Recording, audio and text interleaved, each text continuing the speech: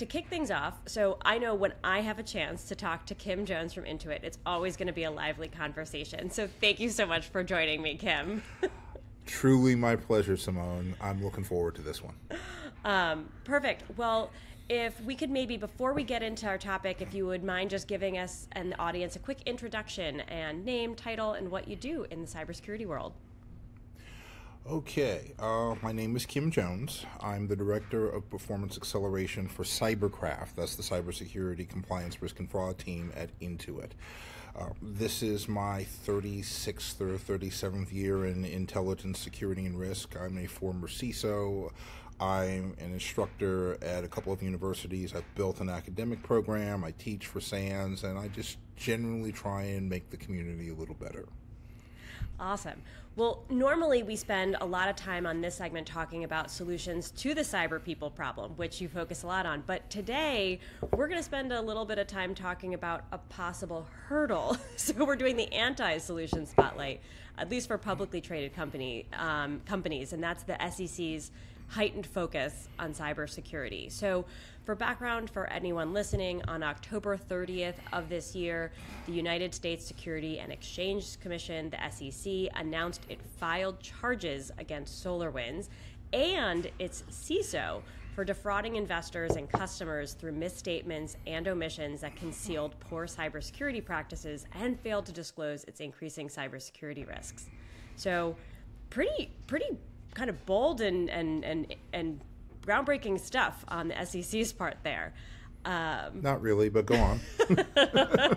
Well, against that backdrop, the disclosure rules of the SEC are now set to take effect in December.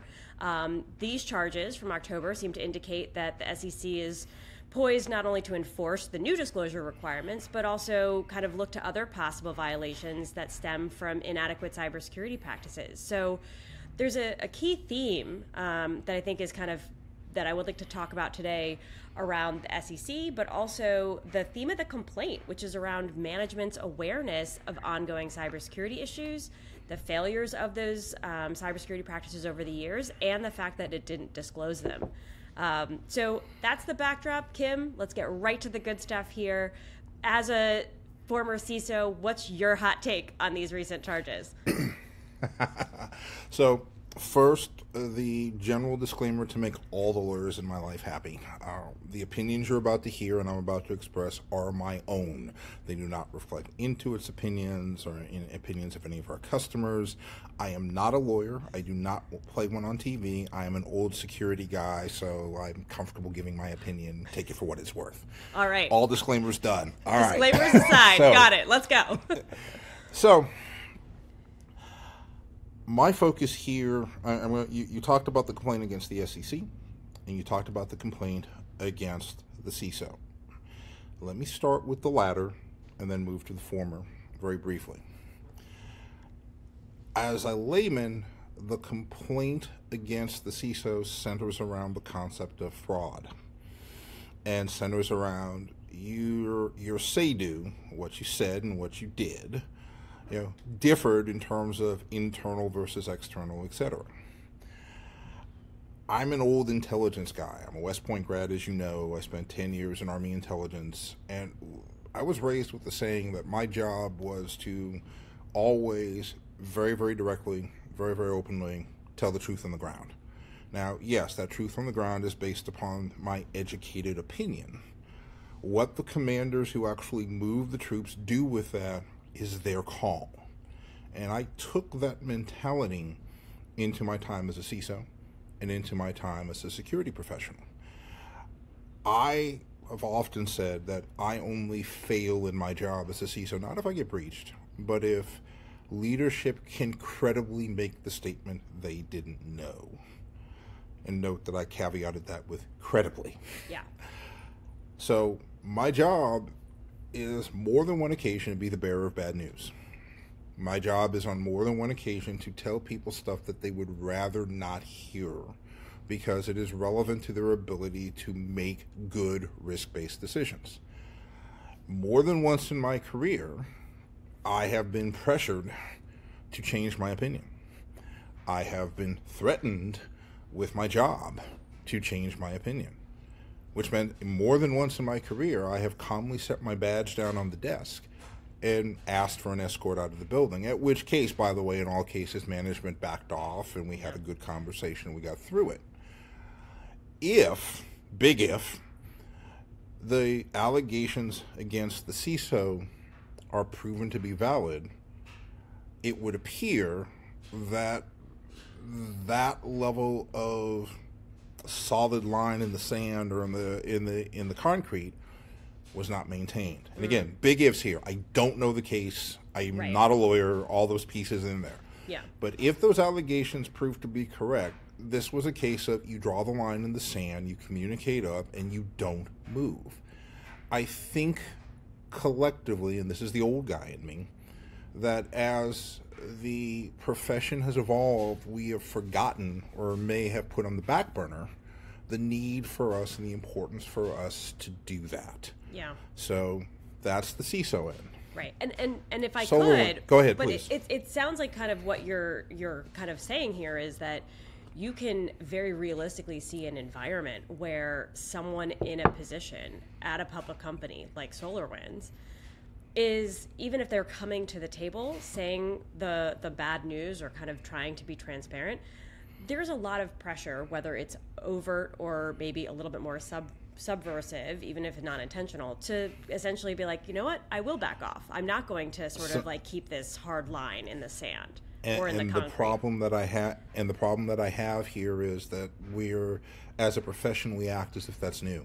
Yeah. We're doing this a long time. That's the gig. That has always been the gig. It will always be the gig. Now, it doesn't mean I'm going to take my sledgehammer and beat the company up, in public domains. I have no problem, and I grew up in financial services, heavily regulated environment. Yeah. Regulator comes in and says, "You're not doing this." My answer is, "You're absolutely correct. Here's why we're not doing it. I'm aware we're not doing it, and here's what I'm doing to fix it, and here's how long it's going to take." Yeah. Okay. I've never had a problem with the regulator, externally or otherwise. Right. And but where I have problems, it's like the old Watergate saying, Simone, you're in the D.C. area. It wasn't the crime; it was the cover-up. Right. Where you have problems is if I'm deliberately not looking because I don't want to see what's out there, or I'm hiding what's going on. Right. It's like, look, this is a case where here's what the requirement is, or if I disagree with your interpretation of the requirement and my interpretation of the requirement, we got lawyers on both sides. Figure it out. Tell me what my opinion is, and I'll go that way. Right. I don't have a problem with that, and no CISO should. Yeah. I'm going to ask you we didn't discuss this off, so I realize I am throwing this at you here, but I'd feign shock, but it's okay. I know. Just bring it. But as a recovering lawyer, so I'll ask the question on behalf and apologize for my entire profession on the lawyer side. Do you think that some of the issue is because, when I think about this from an attorney's perspective, sort of being able to say credibly yes, but like we're not aware of any issues and so there's not a duty to disclose, is that a convenient excuse? Because that seems like the Ken Lay Enron defense. I love it. Right. I'm not malicious. I'm a moron. Okay, so I apologize to the relatives of Ken Lay who may watch this, etc., etc. But all kidding aside, look, let's talk about a few things in that regard. If we were talking about financial statements and talking about profit and loss, you as a lawyer in your profession would have a harder time justifying that argument. Absolutely. Because technology seems to be this mysterious netherworld, and there's no black and white answers because I'm literally fighting bad guys who are innovating as quickly as we are, there's some discomfort there. But let's take a holistic step back before we go make statements like that. And or before your profession makes or former profession makes statements like that. The really unique thing about the data-driven economy is that you must feed the beast consistently in order for the economy to succeed. Think about what happens if people say, "Nope, not giving you your data anymore." not allowing you to collect my location data on my phone, not allowing you to collect my shopping data here. Nope, I'm not giving it to you at all. The data-driven economy stops. Yeah. Think about any it stops. This is one of the unique things about a data-driven economy. And we have collectively, as corporate entities, made people comfortable, big air quotes around comfortable, yeah, by either overvaluating the services that they're getting for surrendering their data or undervaluing the data that they're surrendering. The caveat is the collective aggregation of that data and the analysis you can do on that data can reveal a lot of personal things about you as a human being. There's a great campaign going on in a European country now where they age up a baby who's now projecting her image to her parents in the movies, talking about all the data they're putting online and all of the ramifications it could have to her down the line that are huge. Yeah. So the problem that we have here is, unlike if you fudge your financial statement, yes, your shareholders, your customers, your pension holders, etc., can go, if you fudge your financial statements, those things can be impacted. What happens if I don't protect all of the data I have on Simone? Yeah. All of the mundane things from where she shops, the stuff she buys regularly, which if you're doing some sort of Fry's or Albertsons type discount program, that data is available, to, the type of diapers your kid used, to the stuff that you put on face, and the list goes on. What am I capable of doing that could potentially impact you as a human being at a very visceral and intimate level if I surrender, if I, that data gets lost, stolen, etc.? So I'm now in a place where the engine that is helping to drive your business is not the data that's just at rest, but the data that continues to stream into your business. So it has a significant business impact for you. So why wouldn't you, as the CEO and board of directors, want to know that? Yeah. And worse, it has an ability to create not immeasurable harm, but harm at levels that I believe are unprecedented to your customers if that data is exposed. Yeah. I think it would be an act of negligence for leadership not to want to be aware. Yeah. I'll share a personal story, so I'll keep it anonymous to protect those that are part of this, and I won't share who I had the conversation with, but it was probably about a year ago. I was speaking with a lawyer who works at a large firm, advises some large companies on all kinds of these types of issues. And Kim, as you know, as we both know, we are simpatico in sharing a passion for understanding the industry, cybersecurity roles, the gaps, what we have in our workforces, the decisions that we can use from that data to fill those roles. And I think that this applies to kind of overall cybersecurity controls as well. This lawyer told me that she would never want a client to even know that type of information because it would open the can of worms that there would be a requirement to disclose. And the only situations would be if it were under privilege, because that would then at least protect some obligation to disclose. And I'm just curious, because as we get into the SEC more broadly now, is there a risk that there are, because of these unintended, unforeseen consequences of cybersecurity, which are distinct from financial principles, that management's decision making is just really behind because it's not so cut and dry? And where is that going to kind of move the needle on their decision making process in how to decide what to disclose? Great question. I am of two minds here, and interestingly enough, I as we're recording this a couple of days ago, and I'm sure you saw this, where a ransomware group reported its victim to the SEC, and because it said the victim didn't disclose the fact that they, the hackers, had undergone a ransomware attack. So the law of unintended consequences regarding some of the SEC requirements are already beginning to head down the path. it does not surprise me that any lawyer would want to have more things done under privilege wherever possible to protect the interests of the employees, the company, the shareholders, the stakeholders, etc. I genuinely and sincerely believe we've got about 3 years before we see some regulatory backlash on that.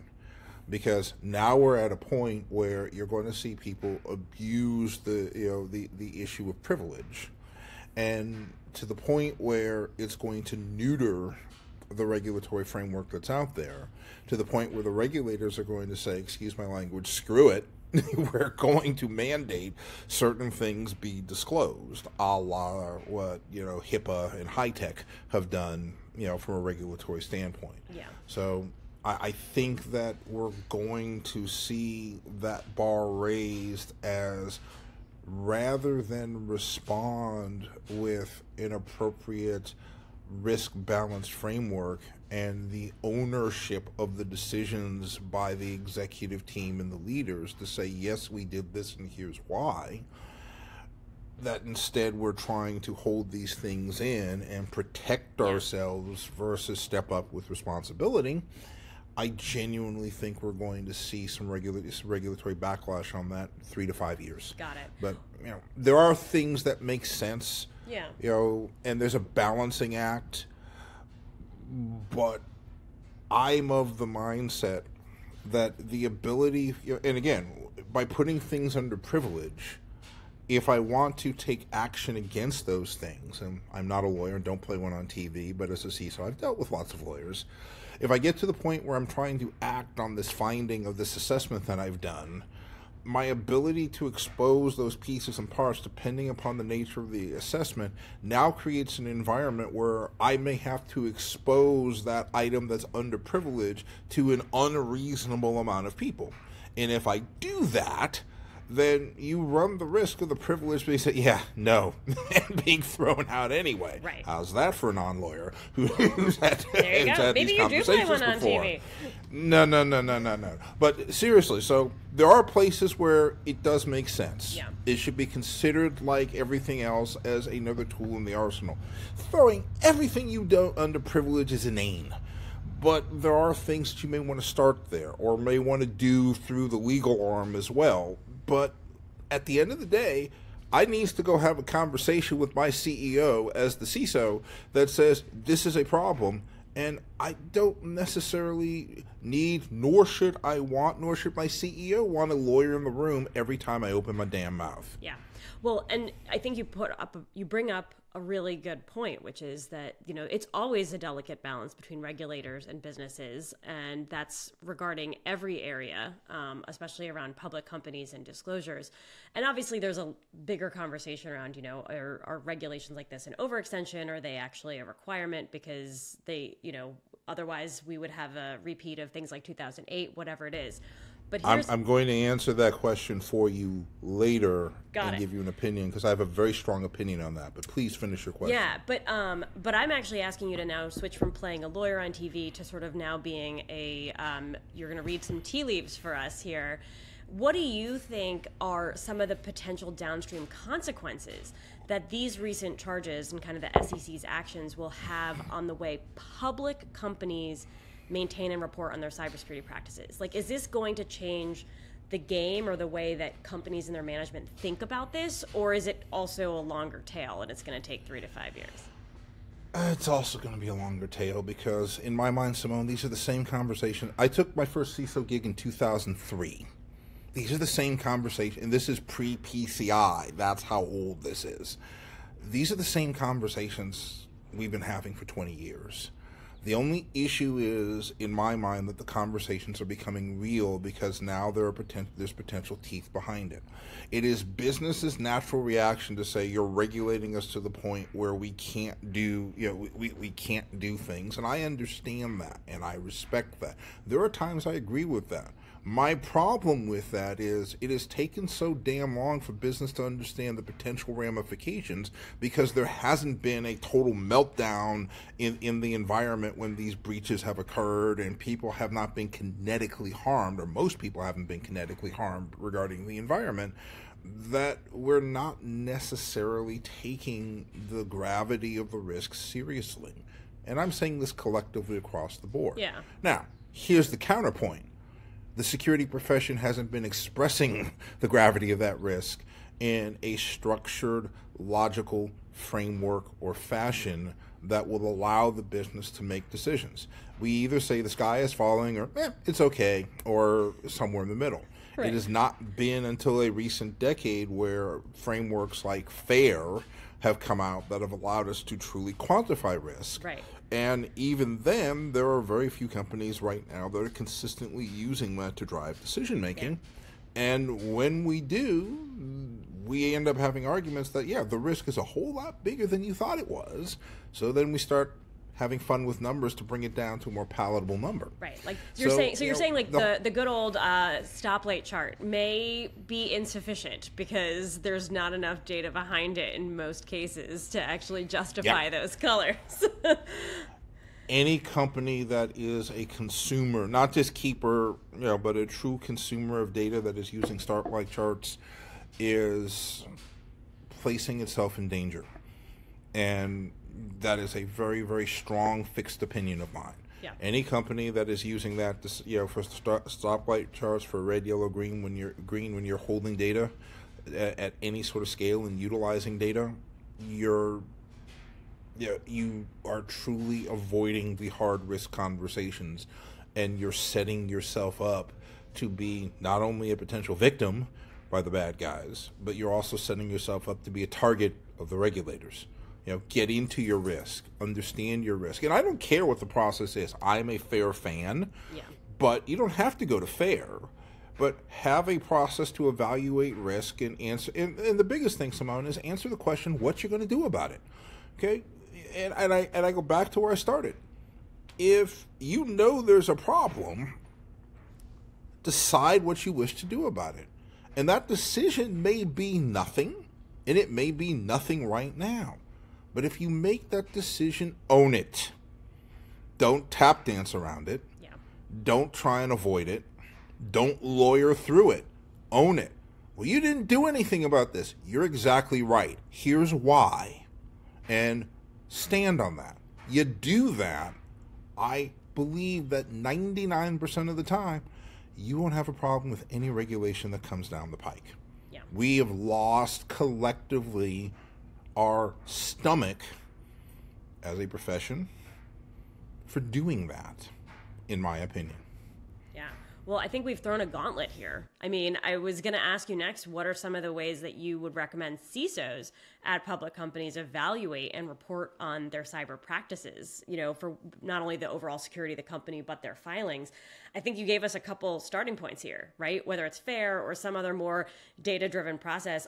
Are there any other recommendations that you could discreetly say if maybe someone's not at a point where they are mature enough in an organization to use something like FAIR? Like, what are some things that they could do to evaluate and report on their cybersecurity practices and overall position, especially when it comes to public companies who have to file? I am a huge fan of the NIST cybersecurity framework. For those of you watching the stateside, go to NIST.gov, Google it, you'll find it. If outside of the states, one of the reasons I'm a huge fan of it is because they're fairly comprehensive, they're well structured, and oh, by the way, they're free, so you don't have to pay for the models.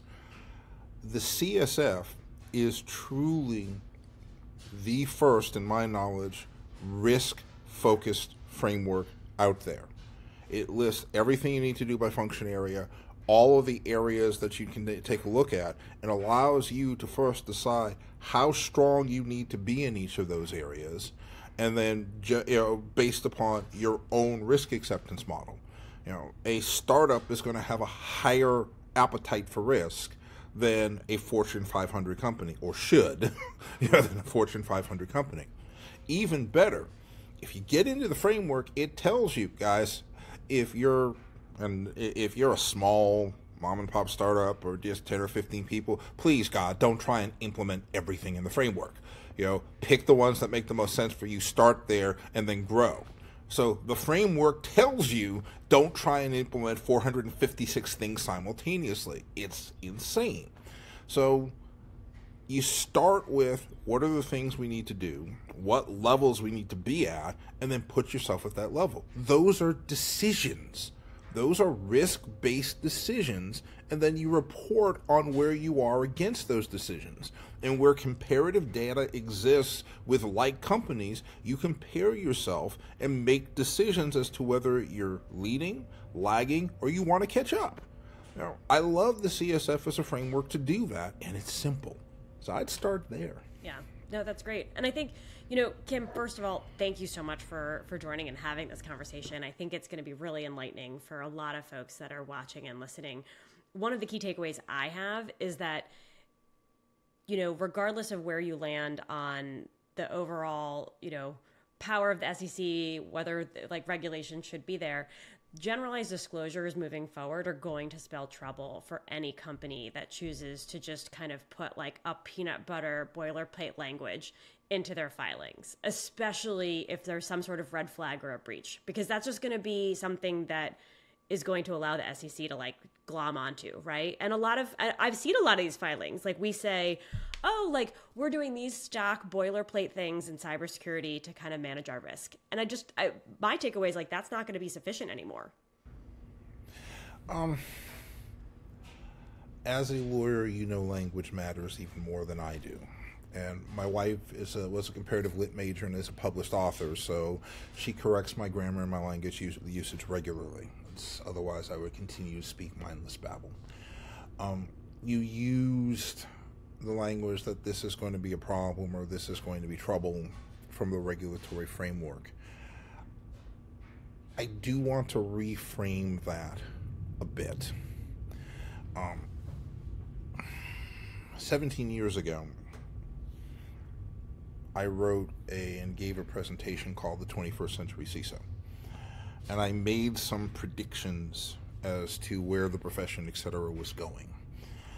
And I went back and one of my former students in one of my classes dug it up and found it online and said that, you realize most of your predictions had come true. So I actually dug it up and took a look at it.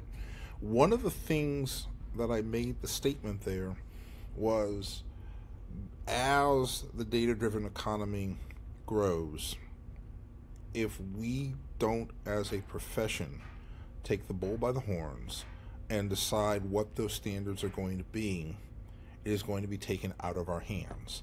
And it is going to be given to the attorneys in the form of the regulations. And we chose not to do that. There are a lot of reasons, and I talked with my fellow professionals as to why we should or should not have done that, but we set this landscape.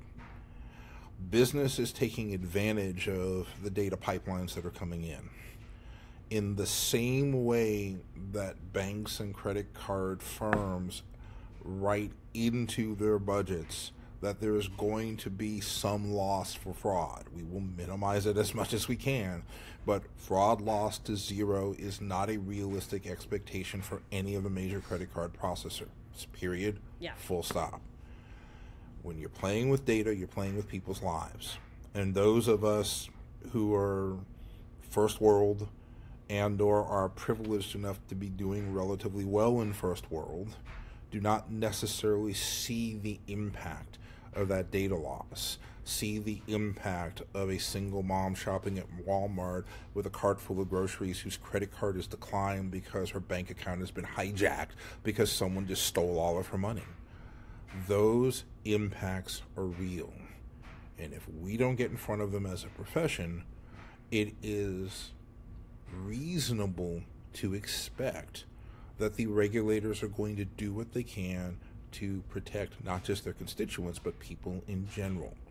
So I'm waiting for the person or the technology company or the Silicon Valley company or the business company to come out and give me ironclad security that still allows people to move and do what they need to do and allows them to make money.